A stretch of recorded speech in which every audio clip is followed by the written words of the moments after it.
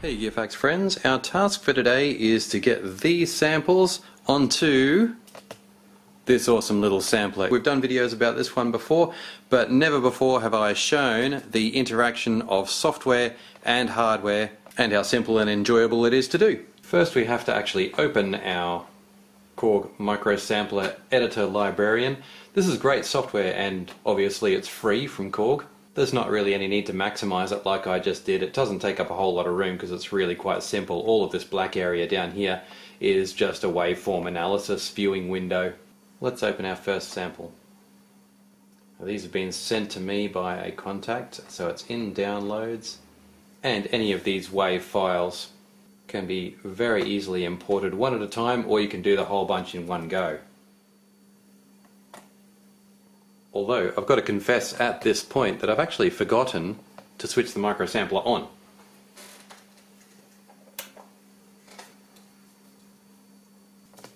Sure enough, the computer senses its presence. Although to be honest, it's not necessary to have the keyboard on at this stage because you can import all your samples into any of the 37 keys and you can even test them out.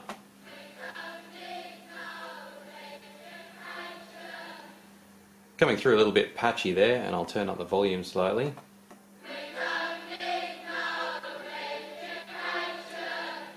Even though that stutters a little bit, I'm quite sure that once I transfer it to the keyboard it'll function perfectly. It's just a bit of a quirk of the software. But anyway, as I was saying, I can go through all of the keys. I'm going to use the white keys because they're just the quickest to access for sample triggering on stage. You want nice, quick, easy visibility, and I think that's 25 white keys, so really that's probably enough samples for me to get this job done. Obviously it's a Pink Floyd project, so there are going to be lots of sound effects. Let's open another one.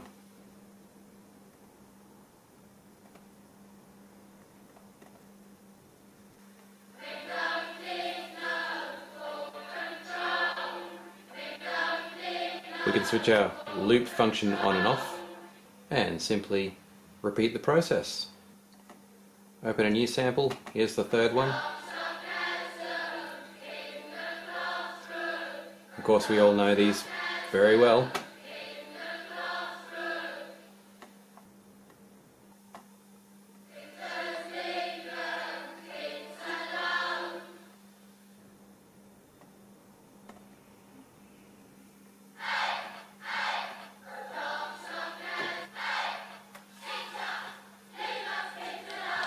Okay, so that song took 1 octave's worth of samples. I have a little bit more memory left.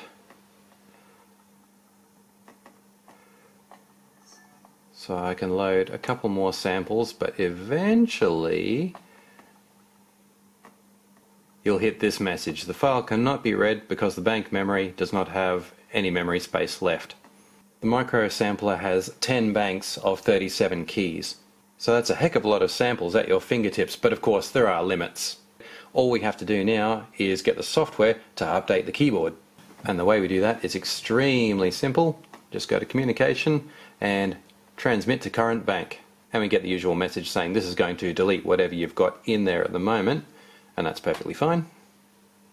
The data size is too large, I forgot about that. So what we've got to do is delete that one and delete that one. And so all we've got are the samples for Wall Part 2, probably Pink Floyd's most well-known song. Let's try it again. Transmit to the current bank. This operation will delete everything, and we're doing it.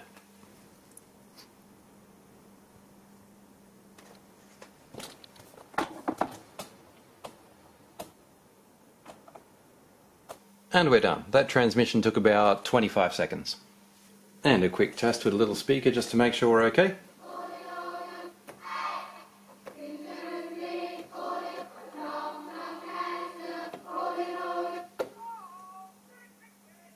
But of course we're not wrong, it's all worked perfectly. And I've got to say, it's refreshing to see a transfer system working in such a straightforward and logical kind of way, because anybody who's had experience with this kind of thing will probably be familiar with long hours of troubleshooting and all kinds of problem solving. But on the Microsampler it's great. It's not a perfect machine, it has some funny foibles when it comes to the way it operates, particularly with this system of knobs and buttons over here. It's quite weird, but once all the data's in place, it really is extremely versatile, and I do love it. So that's my little demo of transferring samples to the Korg Microsampler. If you've got any questions, feel free to put them in the comments. I do try to respond to every question that comes my way on Gear Facts. And please like, comment or subscribe. I look forward to seeing you on the next one.